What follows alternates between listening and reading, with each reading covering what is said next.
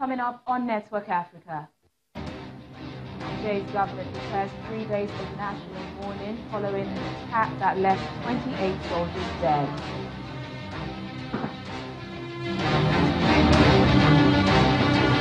Sudan's military council suspends talks with the opposition to insist on dismantling protesters' barricades.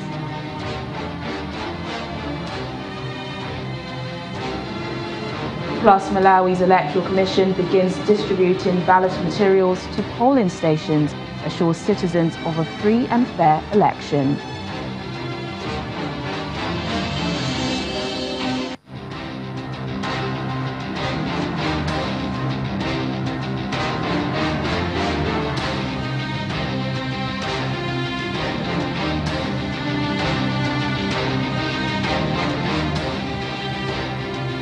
Hello and a warm welcome to the program. I'm Temiola Shobowale. We begin today in Niger, where the Islamic State has claimed responsibility for an attack that left more than 24 soldiers dead. The bodies of 11 more soldiers have been found, bringing the total number killed in the ambush on Tuesday to 28. The troops were patrolling Tongo village near the border with Mali when armed men opened fire on them.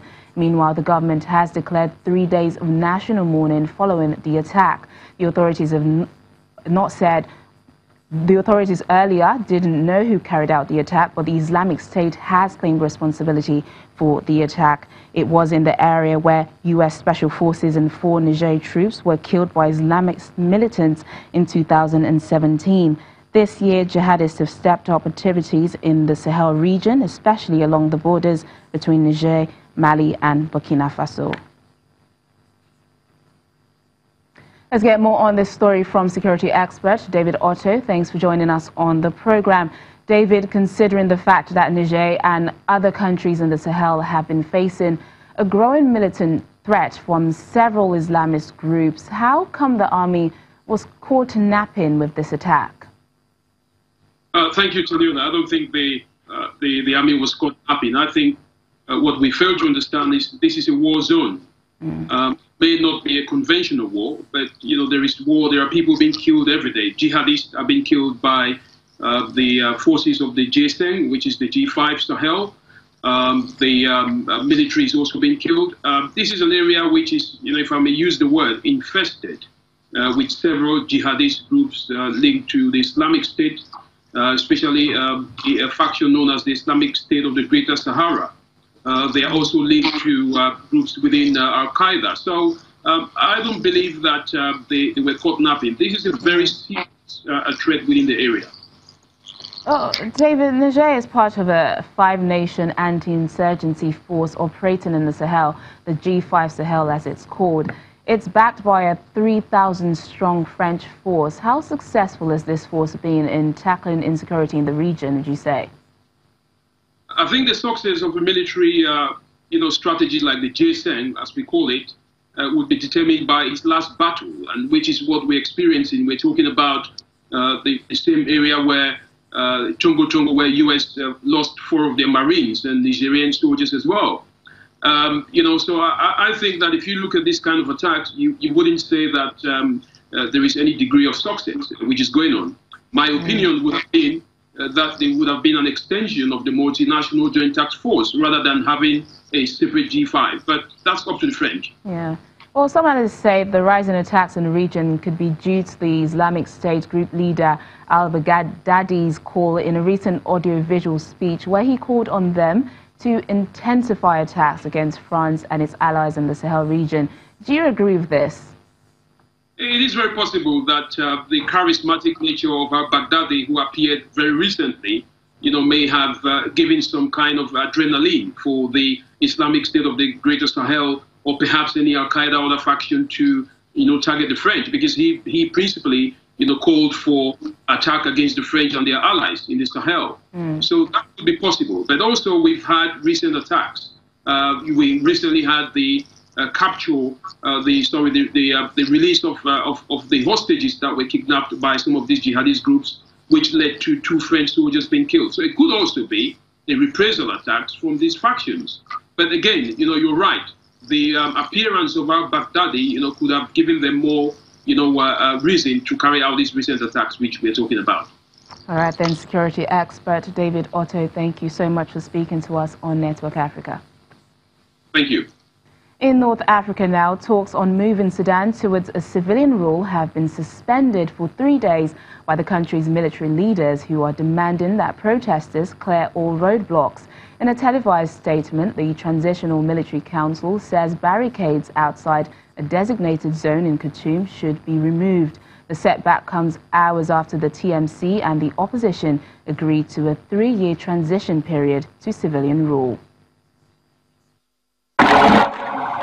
Protesters at the Sudanese capital sit-in denounced a declaration by the Transitional Military Council to halt ongoing negotiations for 72 hours after violence erupted on Wednesday.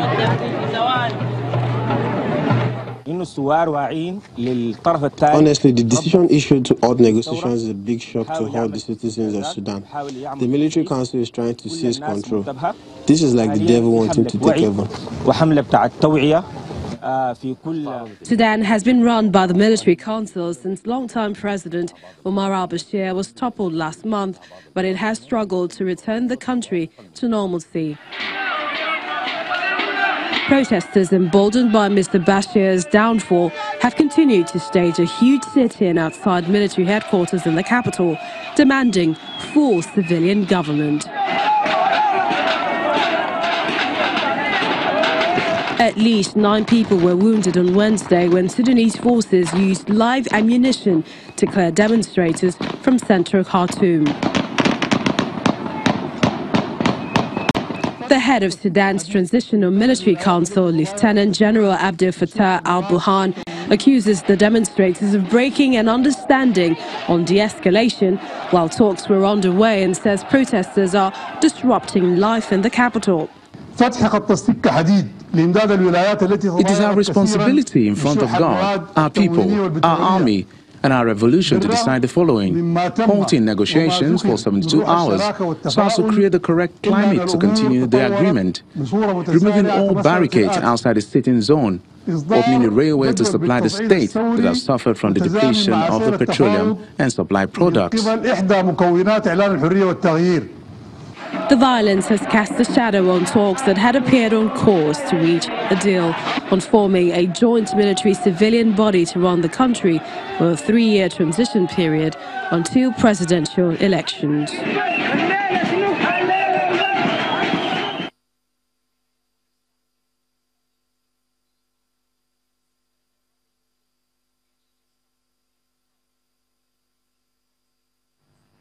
Let's get more on this story from a lecturer at the University of Lagos and African Affairs analyst, Dr. Okwi Okpala. Thank you so much for joining us on Network Africa. So what do you make of Sudan's military council suspending talks with the opposition for 3 days in a bid to get them to stop protesting? Well, I think it's part of maneuvering. They're sort of sizing up the opposition, or rather the protesters, to know how determined they are, how organized they are, how long they can persevere. So I believe that the Transitional Military Council, they don't actually want to stop the talks, but they want to have get an upper hand in the negotiation that will follow, because the negotiation is getting to a crucial side. They've decided on the issue of the lawmaking body, legislative body. Now is the Supreme or the Sovereign Council, which is the most critical arm of governance. So before that, they want to, of course, the protesters are insisting they should have the upper hand. The military already have conceded the majority to the protesters in the lawmaking body. Now they want to know if they can possibly have the upper hand in that negotiation. Do you think the military council is perhaps trying to buy time? They were trying to buy time to know if they are not, if the protesters are not well organized, if they can be distracted, if they will run out of gas, then of course they will exploit it. Remember that the Arab Spring, there are several reverses of the Arab Spring in several countries like Tunisia, even Egypt. You know, the protesters didn't get what they were bargaining. And with the benefit of hindsight, these protesters in Sudan are a bit more vigilant to make sure that, no, it's not just We've been at it for quite a while. What follows the exit of the dictator is important, not just the dictator leaving the stage. Well, these protests have turned very violent now. In his televised address, the TMC leader called on protesters to dismantle roadblocks, open bridges and stop provoking security forces. But is this enough justification for the violence and deaths recorded in the past few days? There is no justification for the amount of death that have been recorded, especially, but you see, you may also understand that both leaders are facing pressure. The military, there must be hawks within the military that want the Transitional Military Council to be more, to be more aggressive, to be more violent, to use maximum force to stop the protest. There will also be protesters that say, look, don't give an inch to the military. So, but it's for the leaders of both sides to know that, for the sake of the country, there are certain concessions that you need to make. The leader of the Transitional Military Council said, part of the complaint they had was that, look, we agreed that there are protest zones, and it was an agreement. We also expect that as we are reaching agreement on key issues, like that, you should begin to de-escalate the process, like dismantle certain blocks and all that, and they are not doing that. So that is their complaint. But then the protesters are also trying to be vigilant, because if they lose that advantage, the main reason why they are making those concessions is because they cannot rule easily without this book operator. So they want to. So what will happen is that there must be an appropriate trade-off between the need to encourage the military to continue the process and the need to be vigilant so that the gains will not be reversed. Which actually leads me to my next question. How do you think the protesters, and especially the opposition leaders, how do you think they should react to this demand by the military council? The best reaction is discussion, engagement. They must make it clear that, look, we have nothing against you personally. We want, if your interest is to move the country forward, that is also our interest.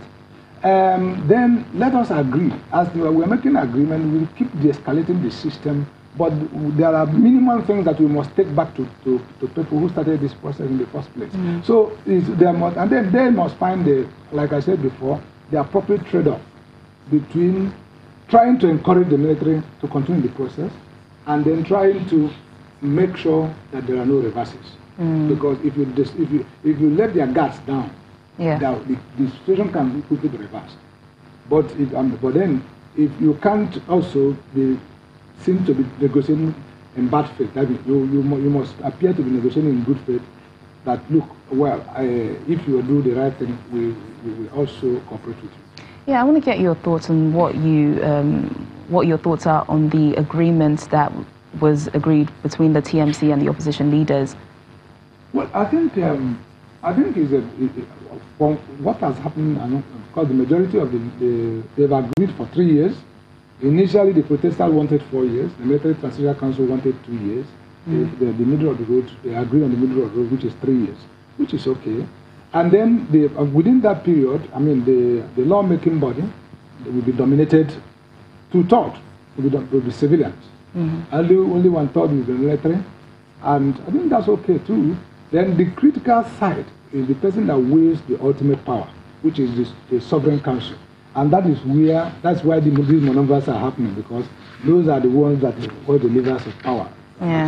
So I believe that by the time that one crystallizes, that's when you will now say whether you have been a success or you have not. a disappointment. Right, we'll have to wait and see. Dr. Okwi Okpala, African Affairs Analyst, thank you so much for speaking to us on Network Africa. It's always my pleasure. Still to come on the program.